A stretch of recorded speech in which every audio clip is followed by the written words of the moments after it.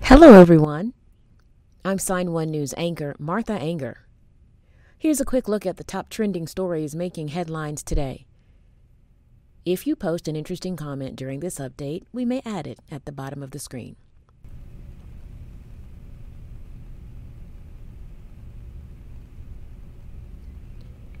The new Marvel movie Eternals hit the box office this weekend, easily winning the weekend, opening with $71 million, the fourth best debut of the year. The movie features a group of superheroes who started long before Iron Man, Captain America, and Black Panther. The diverse cast includes Kumail Nanjiani as Kingo Sunan,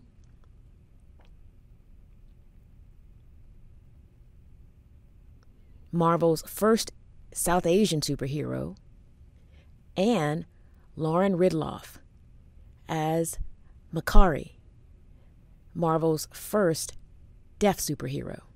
My deafness is not seen as, a driving point to a story. It's just, it's just an asset.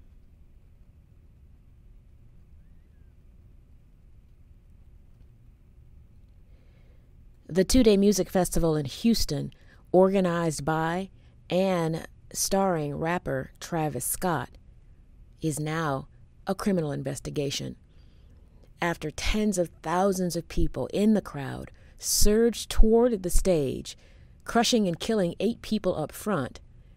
Hundreds more were injured. Investigators are urging concert goers to contact them if they have information to share to help them identify some of the deceased victims. And police also say that a security guard was pricked in the neck with a needle, prompting more questions about what was happening in the crowd. One concert goer who says he was knocked down and trampled has filed a lawsuit.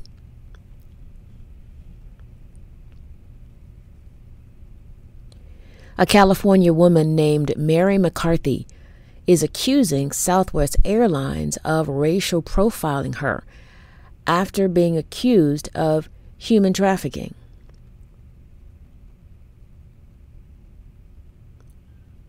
McCarthy says Denver police met her and her 10-year-old daughter, Maura, when they got off a flight because a flight attendant saw the girl crying on the plane, thinking she was a victim of human trafficking.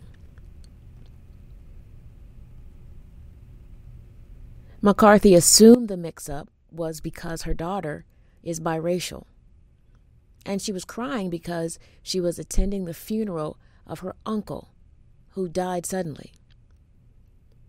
But even though Denver police cleared both mother and daughter of any wrongdoing, McCarthy says she is yet to receive an apology from Southwest and has hired an attorney.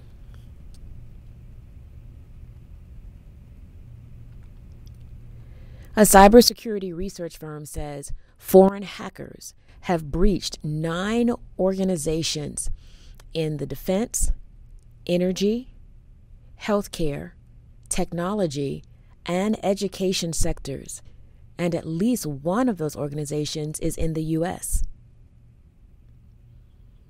Authorities say it's unclear who is responsible for the breach, but the hackers stole passwords to gain long-term access to these organizations' networks. And now officials from the National Security Agency and the U.S. Cybersecurity and Infrastructure Security Agency are tracking the threat.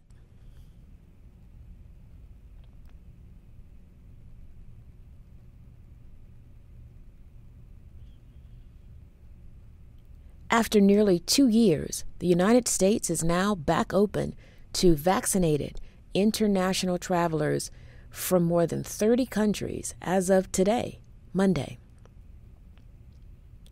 International visitors will need to show proof of vaccination or a recent negative COVID test, with some exceptions. It's a welcome relief for families separated by the pandemic. And for the global economy, it's a sign that things may just be getting closer to normal.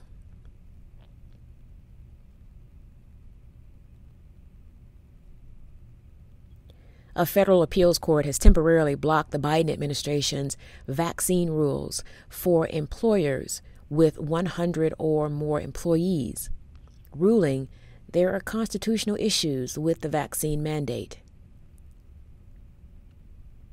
27 states have sued the Biden administration over its vaccine mandate, which requires those employers to have employees vaccinated by January 4th, 2022.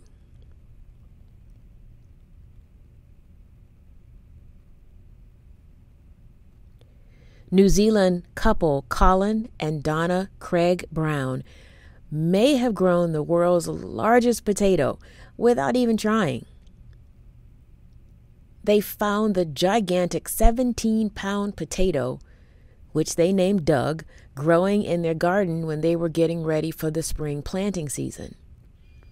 The couple is still waiting for an official update from the Guinness Book of World Records.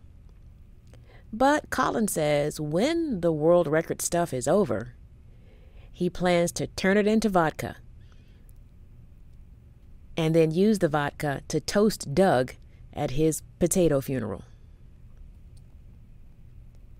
Sign1News will be broadcasting live updates Monday through Friday. Then this Saturday at 6 p.m. Eastern Time, join us for a live panel of diverse guests to discuss the hot topics of the week. Again, be sure to post your thoughts and comments at any time during any of the live shows. We might even share your comment. A big thank you to our Sign1News app supporters. You help make this broadcast happen. You can download the Sign1News app by heading to the App Store or Google Play Store on your smartphone. And you can also watch on Apple TV, Apple Watch, Amazon, and Roku.